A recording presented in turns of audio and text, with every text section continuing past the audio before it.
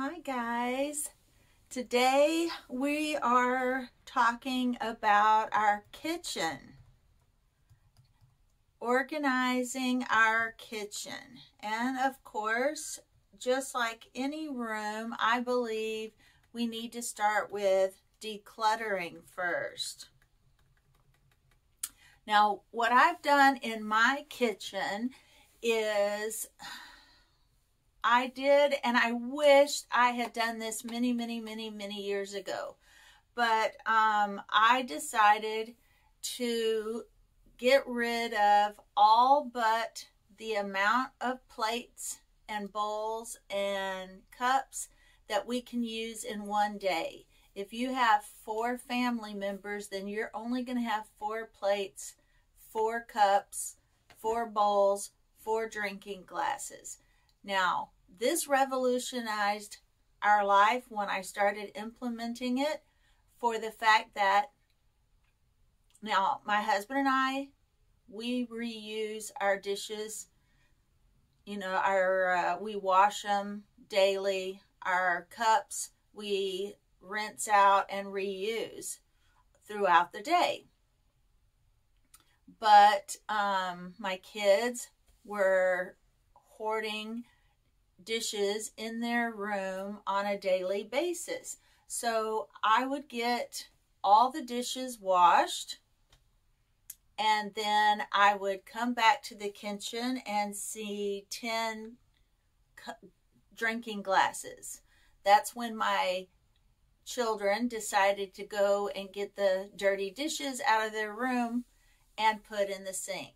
Now, ideally, you could go into their rooms before you start doing dishes and collect the dirty dishes. But my solution was, now we only have 1 per person, and if you don't get it into the sink to be washed, when I'm washing the dishes, then you're going to have to wash them to use them the next day.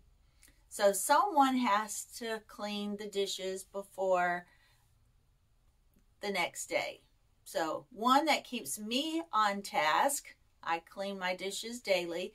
2, it kind of motivates the rest of the house to fall in line, or they have to wash their own, which works either way.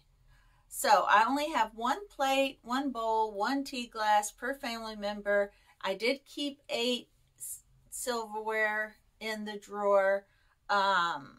So if my family wants a clean dish, someone in the family has to wash dishes every day. I did also, now, I do have dishes in the garage in a box so that they stay clean and dust free when I have guests.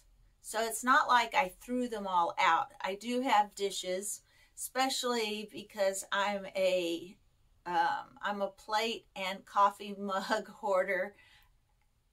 I admit that. That is a problem that I have. Yes, I believe in decluttering. Yes, I am an organizer, and I have cut down. But I do have coffee cups that I bring out every season. I do change my coffee cups every season, and I do change my dishes out every season, just because I enjoy it. So I'm not a minimalist. I just went minimalist in my kitchen because it keeps it clean. And it motivates the rest of the family to keep it clean. That's the key right there. I only have the pots and pans and serving spoons. I only have what I need in the kitchen. Now, the way I try to figure out what I need, because sometimes that process, you're like, well, I don't know what I need. I don't know what I use. I don't think about it. I put everything except for what I absolutely knew positively I had to have in the kitchen, and I put all of the stuff that I wasn't sure of, that was just taking up space, I put in a box and put in the garage. That way, as I needed the items, I would just go in and take out that item. Then when I stopped taking items out of the garage, I knew that those were rarely used items. Some I did get rid of, and some were for entertaining guests, so those stayed in the garage. So only having 4 pots and just the serving utensils and cooking utensils that you need will help you keep things cleaner in the kitchen. You have less to clean. And the others, try my idea. Quarantine them in the garage. Now, for my food storage, I did throw out almost all of my food storage containers, and I went and bought the glass ones with the clip down lids. And I did find that I bought 1 set, and then I did find that I needed a second set. And then from my old stuff that I had thrown out, I did realize that I needed the larger rectangle ones, and that's another good reason to quarantine things in the garage until you figure it out. I was able to take out the larger rectangular ones for like soups and stuff like that. Now, I do like keeping the I lost my train of thought. Oh, the bigger ones I use for soups and stews. That's why I found that I needed those. And they didn't come, the glass ones just didn't come big enough for the soups and stews. Now that there's only 2 of us and we're empty nesters, then, those might work. I'm not sure even the largest ones in the glass set that I bought would work. But anyway, nevertheless, I did find out I did keep some round Tupperware ones that I've had for many, many, many, many years. And you know what? Those are probably going to be the next ones to donate, because I have found that I have not used those in the whole year that I pared down or decluttered. So I'm just thinking about that right now while I'm talking to you. Even though I declutter, there's always something else to declutter. You probably, it's something that has to be done throughout the rest of your days. It's the never ending. So, and I switched to the glass ones because they can be used in the microwave to reheat. They can be used in the refrigerator, and I think they can be used in the oven, of course, without the plastic lids. Now, I did buy a lightweight set a plastic set exactly like the glass ones, but only for bringing my lunch, because I found, when I was working outside the home, I would bring my lunch, and those glass ones were really heavy, and I didn't want a heavy lunch box, so I did switch to those. But now that I work for myself and I'm self-employed and I don't typically go out for lunch, I might not need them anymore. But I do still feel like one day I will be organizing inside people's homes, and I may still need those. But anyway, that's why I went to the plastic ones, just because they're a little bit lighter. Because the reason I got rid of all my other storage containers is I hated when you microwaved your food, you had the stains left inside of your storage container. So now the glass ones, they stay nice, clean, they're never stained. It just looks beautiful. And I just didn't need them. I found I didn't need them. And now that I'm an empty nester, I definitely don't need them. my daily appliances, I do keep my air fryer and my coffee pot out on my countertop. My toaster is inside a cabinet and my crock pot is inside a cabinet. I have a bread maker that I only use once, maybe twice a year. So I do keep that in the garage. I usually use that around Christmas time. So that does stay in the garage. So only keep what you use out on your countertop. I also have my cooking utensils. I have those out on the countertop, but mostly because I do not have drawer space. And the utensil drawer I do have is on the other side of the stove, and it has as much stuff in it as possible. And then my baking utensils are on the other side of the kitchen where I do the baking. I have a galley kitchen, and it doesn't have very many drawers, and it has no pantry. So I have to utilize the space as best as possible, even though I have a nice, it looks like I have a nice size kitchen. So again, just keep only what you use and sell and donate the rest. Now, I suggest when you're organizing your kitchen, you do it by stations.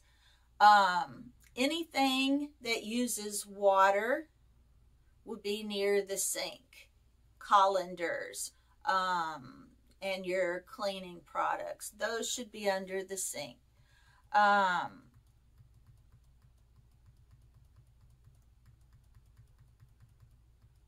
And again, that's an area that can really get out of hand. You know, I would just keep, you know, your dish liquid, your all-purpose cleaner, and a bleach cleaner, your trash bags, and your wash rags, dish towels, and sponges. Those would be the only things I would keep under the sink. I also do keep a small little trash can, because here is another thing that I did to keep my kitchen cleaner. Now, I didn't have a problem walking to the end of the kitchen to throw trash away, but apparently my other guests in my home did. So I put a little glass vase next to the coffee maker so that they could throw away their little packages for the Truvia and Splenda, because that's what we use. At the refrigerator, we use the water from the refrigerator to make our drinks Propel, where we put in our vitamin C and our Propel and some other sugar-free drink packets. We find that that's inexpensive, so we buy the little packets. Well, I have a pretty little container there to put those small packets in. And then I have the trash can under the sink because it's close to the coffee maker for coffee grounds. And then I have one in the middle of the kitchen. When they use the paper towels to dry their hands, they will put their paper towel in the trash can. And that was the real, those are the things that were driving me crazy, leaving the little empty packages and paper towels on the countertops. So there you go. Now, occasionally they still don't fall in line, but at least now I have easy access to the trash cans as well. It helped me as well as it helped them, but I was the only one walking to the end of the kitchen to throw away everything that needed to be thrown away. So those are some tips that might be helpful for you. And then in the cooking station, keep your pots and pans and cooking utensils closer to the stove as you can. Now, I would suggest where your clean dishes are, that would be near your sink or near your dishwasher for easy so you can put them away in one hand motions, because I don't use a dishwasher. Our hard water has ruined so many dishwashers, and I just find it faster to wash the dishes by hand, because me personally, I'm not motivated by the fact that you have to unload the dishwasher to load it. Now, if you have a dishwasher, it is easier. First thing in the morning, unload your dishwasher, and then at night it's already empty and ready for you to load. But that didn't work for me personally. So I have a dish pan next to my sink, and I collect all the dirty dishes in that dish pan so that my sink stays clean and clear at all times. That way when I'm cooking, it's different. I used to never fill up the sink with soapy water. I would just wash the dishes, just put soap on a rag and wash the dishes that way. But now that I have the dish pan to put my dirty dishes in, I fill up my sink with soapy water. I have the other one empty, and I can just wash my dishes, or if there's something with dried on food, it can soak while I'm cooking. And it just, for me, motivates me easier for the clean as you go. All my life, I have struggled with the clean as you go. I always made a big mess cooking, and then I would clean it all up at the end of the evening. But now I have all my dirty dishes in that dish pan, and now that I don't have that many dishes, there's not many dishes in there. But my sink will stay clean at all times until I fill it up with clean soapy water. And then some items may soak while I'm cooking, and then as I'm cooking and waiting for it to cook, I'm cleaning as I go. So that is what's worked for me. Now, I do have my spices. I have the larger spices that I bought at the grocery store, the taller ones. Now those, I have a piece of wood on the bottom there, so I can make one step up for the larger spices. But for all the smaller spices and all the ones that will fit on a Lazy Susan, I do have a Lazy Susan for that. That's the only thing that I use a Lazy Susan for. I put all those spices, and I do I do have them in alphabetical order, just so that if I'm looking for a spice that I don't use very often, and I at least know the name of it, I can search for it in alphabetical order. I mean, it's not like I have a billion spices. I'm just saying there are some spices that I'm not as familiar with that I may have bought for a dish. And anyway, they're in alphabetical order, just so you know how to find them. That's the way they are in the grocery store, to make it easier to find. So that's how I keep that.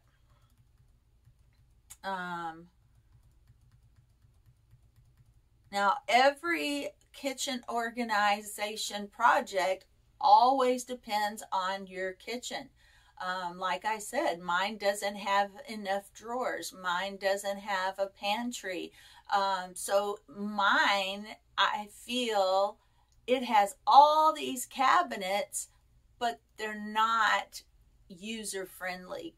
My kitchen, to me, is not user-friendly. And only one person can fit in it at a time, because the refrigerator is placed in the center of the kitchen, and it's like having a bowling alley and a refrigerator, and when you're cooking you have to get into the refrigerator. So no one likes to be in the kitchen with me, and I don't particularly want too many people in the kitchen with me, because you can't move.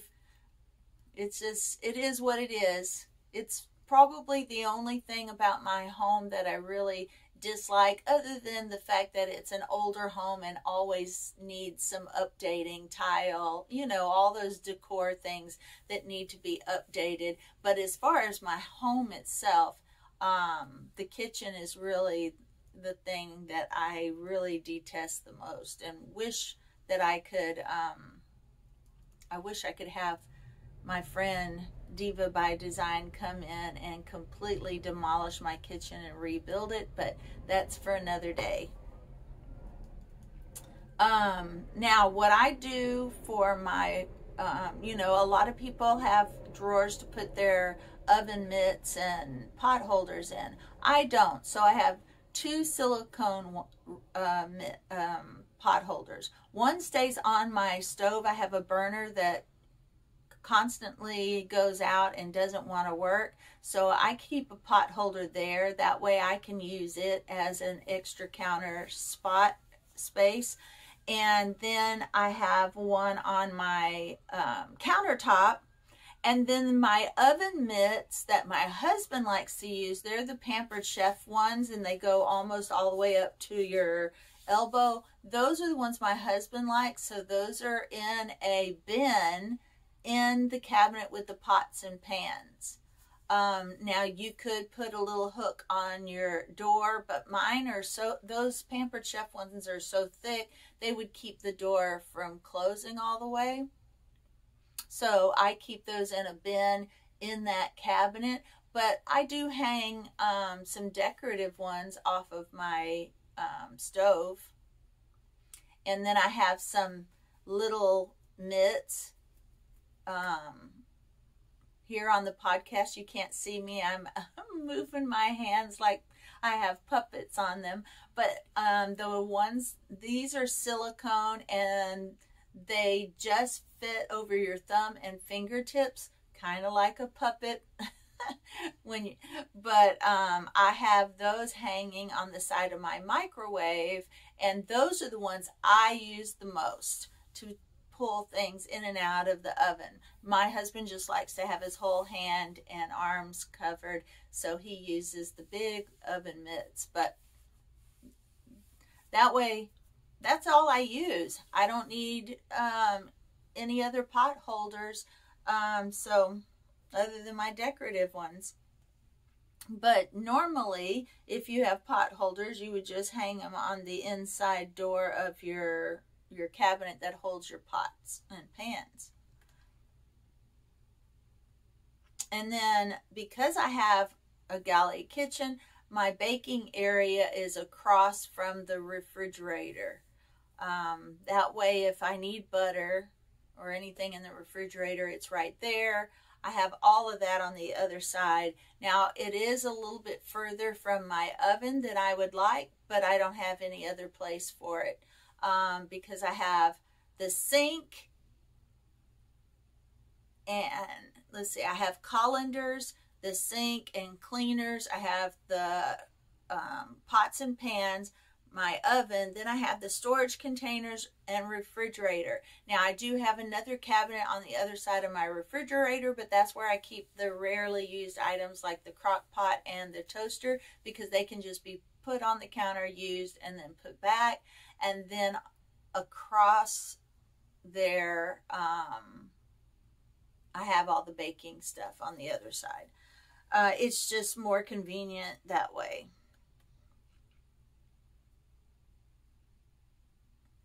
Now, I do not use any cookbooks, and I do have some heirloom family cookbooks and some that I use once a year. I do have them in a shelf right in my baking area.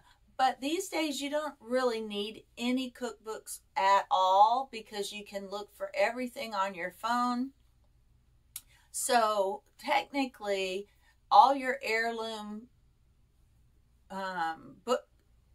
cookbooks could either be stored in the garage, or they could be used as decorations on the tops of your cabinets. If you have space at the tops of your cabinets, you can use them up there as decorations. But these days we don't really need any cookbooks.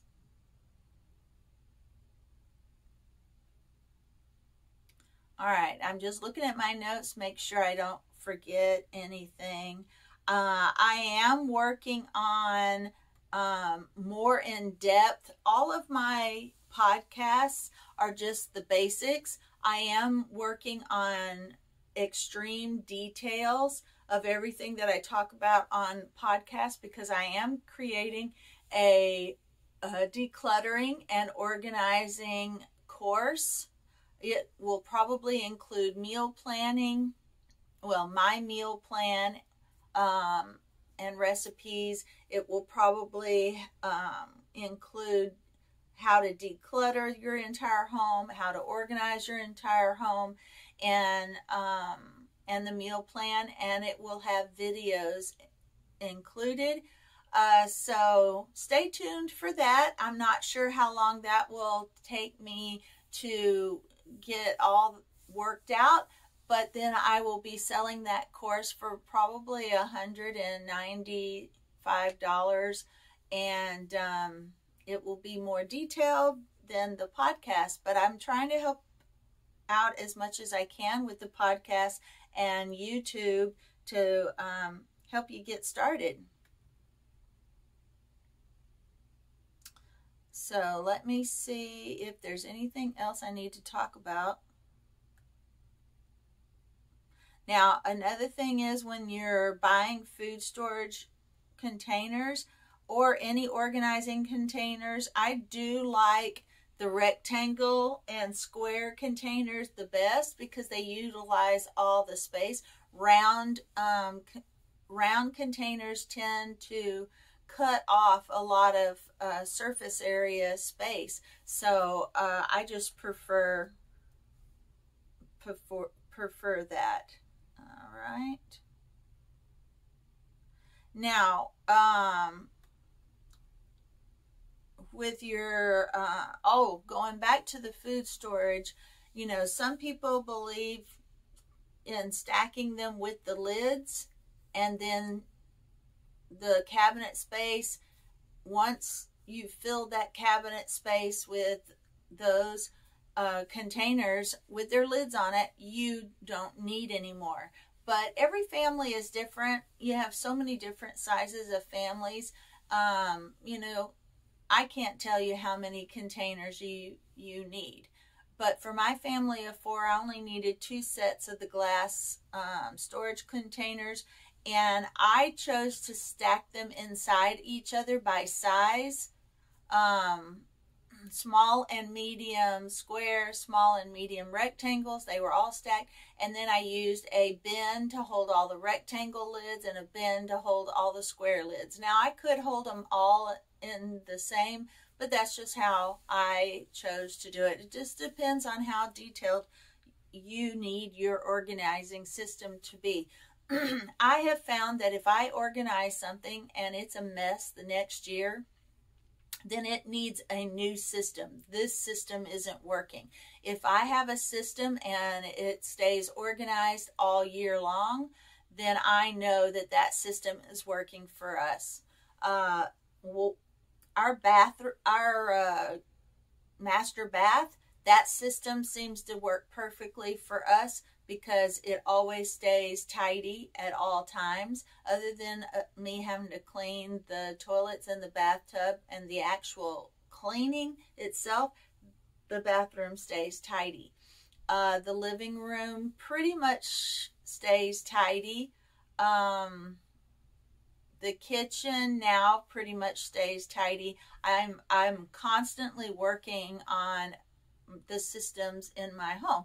And the thing is, the systems aren't, well, this is the system and everybody should be able to use the system. These organizational systems, the reason that the main thing I do when I go in to organize is I try to organize according to what is one hand motion. That's 1. 2, I try to organize according to your personality. Not every system is going to work for every person. So the system has to constantly be reworked until it works. When it works, it works. I like using the phrase that the professional organizer on YouTube, Clutterbug, uses.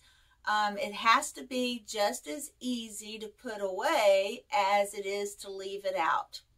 And so that is what I try to work towards. All right, guys, I hope that this helps you with your kitchen organizing process. I tell you, declutter, because if you declutter the stuff that you don't use and you only keep what you use on a daily basis in your kitchen and you put less used items somewhere else, it will revolutionize your life. You will be able to keep your kitchen cleaner. I will start talking about freezer organization and refrigerator organization and pantry organization, which is different parts of the kitchen organizing that will tackle in a later podcast. But I appreciate you being here. I appreciate you. I hope these are helpful to you. I know they are helpful to you. Let me rephrase that. I am here to help you, and I will see you on the next podcast.